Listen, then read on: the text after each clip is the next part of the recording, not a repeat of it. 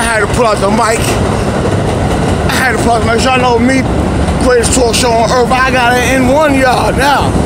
Oh yeah, females, Jezebels, bitches in the family. Tell you something, how you bring your new year in the right way is you number one gotta admit that I'm better than your father. And see, the point is this, some of you knew your father even did you correctly. They guided you, you're right, but you didn't listen. You chose to have a bastard mind state.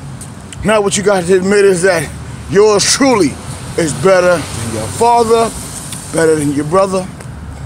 Well, yeah, better than, I love my father. My father was great, but I'm better than him. I'm better than your mother. Yeah, I'm better than your children. Because see, some of you try your best to follow and do what I say to do. And try to follow it, but yet you don't really want to follow the rules. You want to argue and act like, what I'm doing is actually wrong. So that's the point. So you must admit when you want to fight right. So the first part is the truth. So truth, just admit that you're inferior. Admit you're looking at your superior, which is I, King Under, and then you can move on with your life. Then whatever you do will be successful because you have to have the truth first. So when any dude, because I know you bitches is my family. Some of y'all some gullible bitches. So if anybody's gunning you down and dicking you down, that clown dicking you down, yo clown, keep dicking her down, because if she's gonna be that stupid, they gonna be that stupid, dick them dumb bitches down. I gotta be real with you on that. If there's, like I always say, there's a female in my family, that's a lady, and I find out a man doing her wrong, oh, she'll come tell me and I'll come handle that.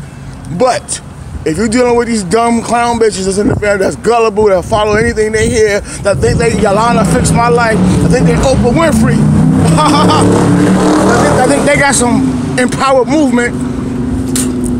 Yeah, I spit on that and I spit on the graves of your dead ones for thinking that's stupid stuff. Now, admit who's your superior.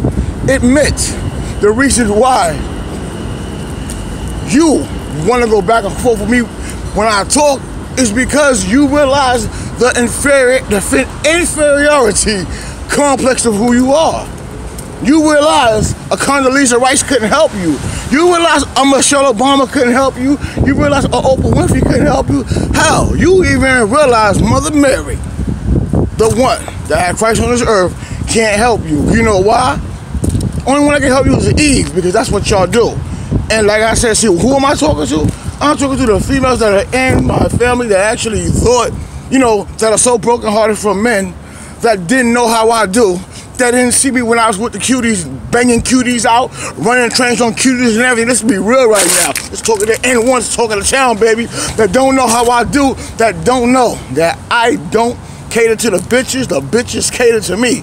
Now, I cater to the woman, because the woman also caters to me, because see, I personally, I can deal with a bitch, I can deal with women. Listen, I followed my upbringing and I followed how I upbrought myself. And how I upbrought myself superior. Moms and dad upbrought me great. They have confidence to do this, do that, do this, do that. But me, I superseded them and became great. Became what most church pastors want to be today. I became what most atheists and agnostics and empaths and supernovas and narcissists and psychopaths want to be. They want to be me when they see these traits, because they can't figure, none of them can even figure the traits out. So I became that being that I never knew I could become. But y'all just admit that. And you see that I hold down for the men. See, this is men empowerment. Why do you think them bitches was, that's online was sneaking in my Gmail and stuff like that? Them bitches know. Them bitches know. And who you think they trying to follow? Who you think that bitch, who you think she idolized?